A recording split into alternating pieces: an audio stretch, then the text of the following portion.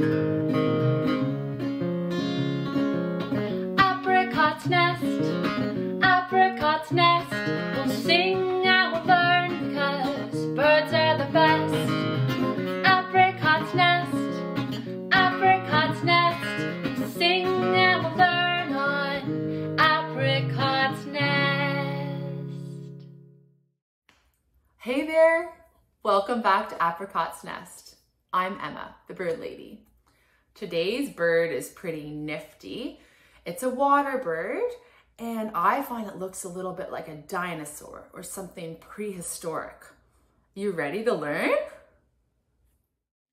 It's time to guess, what is this bird? Can you guess with me? It is a mystery.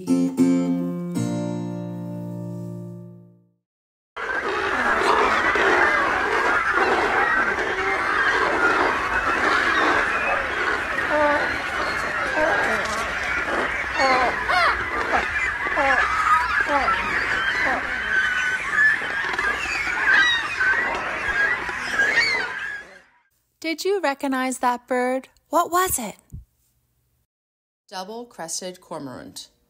You might see a double-crested cormorant sitting on a dock or a rock, flapping their wings to dry them out after diving deep. And here in this picture, you can see the double crests coming out from the side of their temples. And that is a picture on the right of a double-crested cormorant swimming.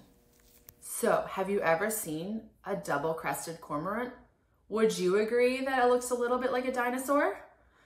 A double-crested cormorant is a large water bird with bright turquoise eyes, a long tail and neck, and orange skin around the face and bill.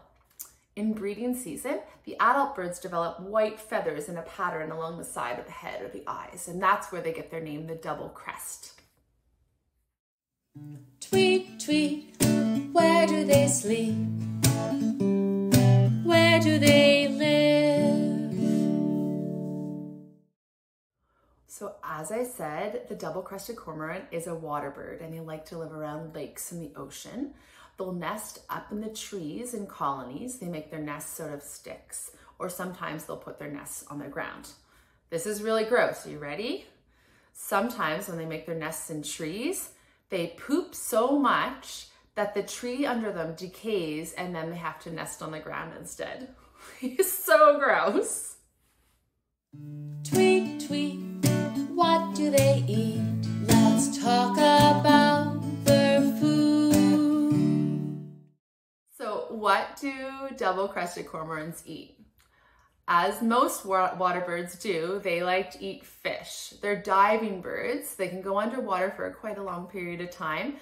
And it's been on record that they've eaten 250 different types of fish. So they like a wide variety in their diet. They'll fly up to 40 miles from their nesting colony space to find somewhere great to feed for the day. So they can go a long ways for a good meal. Would you like a fun fact? Here you go. It's time for some fun facts. Here's a fun fact. You might see a cormorant sitting on a rock by the water, kind of flapping their wings slowly. They're just sitting there, flapping slowly. This is a pretty common place and stance to see a cormorant. Do you know what they're doing? They're drying out their wings from diving under the water. Their feathers have less preen or oil in them than other birds to kind of whisk that water off when they're underwater. So they get really drenched with the water, and they have to get out and dry off, just like they're hanging on the clothesline on a rest break before they can go back and dive underwater again. That's cool, hey? It's a look-alike bird. Put your spectacles on. It's a sneaky, tricky look-alike bird. Not the same species at all. The great cormorant looks a lot like the double-crested cormorant, but it is larger and thicker, and an adult great cormorant has white patches on face near the bill. In the winter time on the east coast of Canada, you're more likely to see the great cormorants who migrate south to the east coast of Canada for the winter, whereas in the breeding season, so the summer, the spring, the early fall, that's when you're most likely to see a double-crested cormorant here in our waters. The common loon might get mistaken for a double-crested cormorant in the water because of their black head. However, you'll notice that the common loon's bill is black and the double-crested cormorant's bill is more of a gray color. Cormorants often get out of the water to dry their feathers on land, whereas loons are unable to take off from land, so you're unlikely to see them get out of the water unless they're flying. All right, bird quiz friends, here we go. We'll show you 3 birds we've learned about in previous episodes, and you'll have a chance to guess them before we share the answers with you at the end.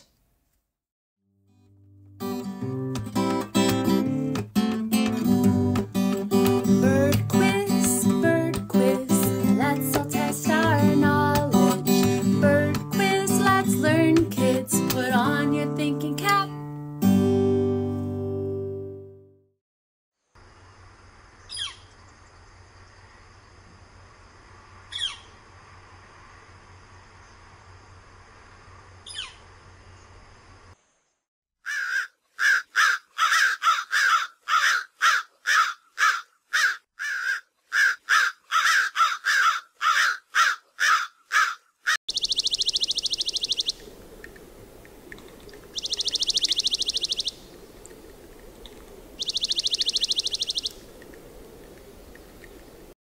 Thanks for playing our bird quiz today.